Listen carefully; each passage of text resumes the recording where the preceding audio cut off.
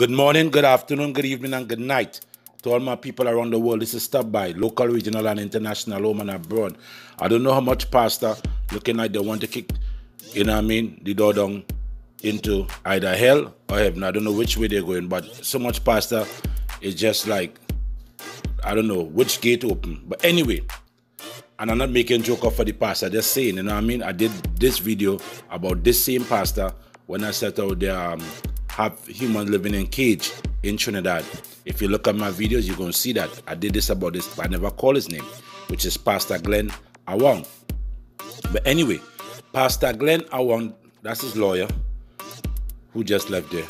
Pastor Glenn Awang, head of the Aruka-based Transform Life Ministry facility, is expected to appear in court today, charged with offenses linked to a raid at the property 3 months ago. He was in court today and he was slapped with trafficking. Police found 69 people at the facility.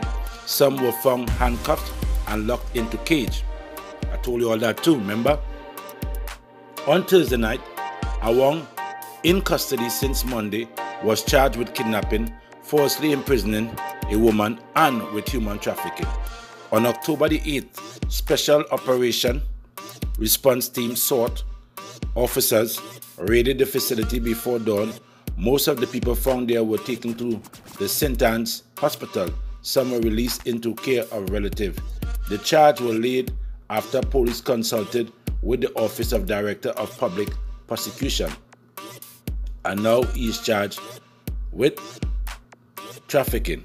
Now, only listen to me. The notice is on $900,000 bail, and Miss Jagannet, that's the lady who charged with him.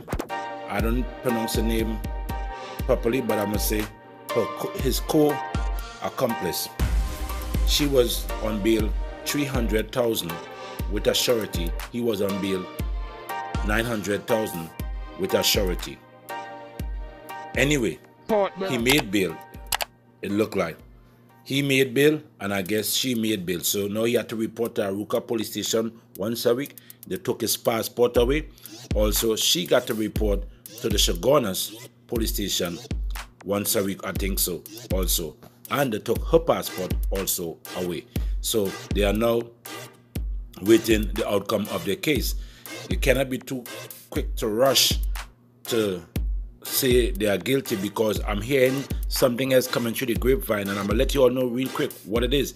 It is like the St. Anne's Hospital and somebody else in collaboration with these people are paying these people to care for these people. Anyway, stop by, share, like.